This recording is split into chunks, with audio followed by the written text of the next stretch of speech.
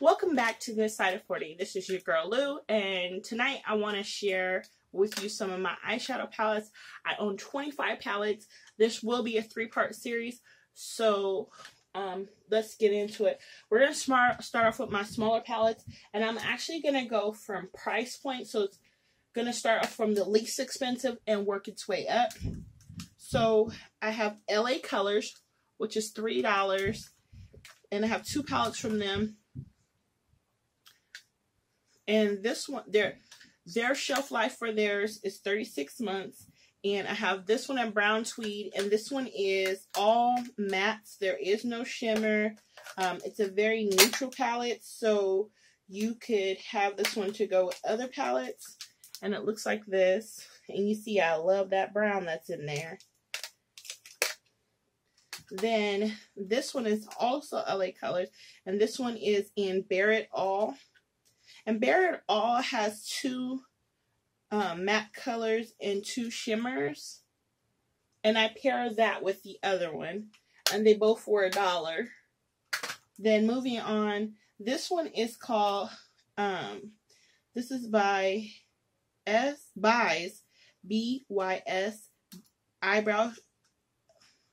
Eyeshadow. And this is a neon palette. Now theirs only has a 12-month life, and it was $2, and these are all neons. I was kind of wanting to try some neons. I have played with it. I do like it. And that one was $2. Then I have this one I got from a makeup blowout sale here in Arizona.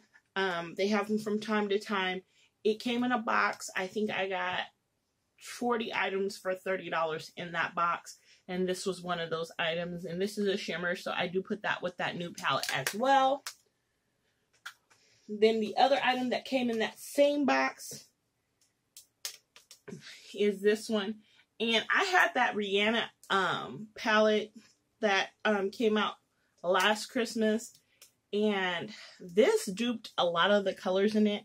I ended up selling that palette and keeping this one, just because it was just toppers, and I was able to get the money I paid for the Rihanna palette, which was $50, back.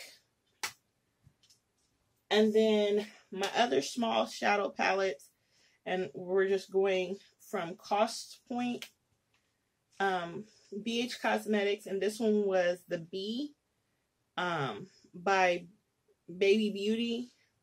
It's like this. And you can see it on the outside. It's been rubbed and loved. This one, as you can see, I've gone into some of the colors kind of heavily. It has quite a few shimmers and quite a few mattes. It has the browns I like in it. That neutral brown that's in there. Love it, love it, love it on my skin. And this one was, I believe it was under $10 when I purchased it. And the shelf life on this one is 24 months. I got it last year for Christmas. Then I got the It's My Ray Ray palette, also from BH Cosmetics. And I got this with the brushes, and I got it on sale at Christmas, and so it was like $29 for all 3, I want to believe. Then moving on, I got the Huda Beauty eyeshadow palette. I got this one off eBay, so it's not an authentic, or I don't know if it's authentic. And I did love on it as well. And this one has a 12-month life on it. Then moving up, and that one I believe I got it for $10 off of eBay. Now this one is the one palette I got from ColourPop, and on the back of ColourPop, this is a cruelty-free brand. However, ColourPop doesn't put on the back of theirs what their shelf life is, so I couldn't tell you the shelf life on it. And this is the one that you had me at Hello, and it looks like this. And I believe this was like $30-something.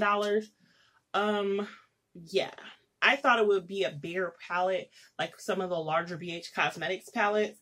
However, or even as big as the It's My Ray Ray palette. However, no, it wasn't. I haven't purchased nothing else from ColourPop since because of the price on that one. Then my most expensive small palette is this one by Mary Kay, and it's a purple one. When I got this palette, I thought it was going to be bigger, and the price point was $75. I.e., I don't shop with Mary Kay anymore. So there's that. And it's very much so pigmented for the price point.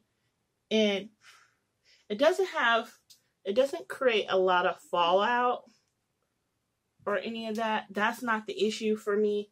It's just the price point for Mary Kay. I haven't purchased anything else, and also I don't know the shelf life on this. So that's it for my small palettes. Our next video will be on our larger palettes. If you're interested in this series, please let me know if you'd like me to do a lipstick one after this. I thank you, and stay tuned for the other 2 videos.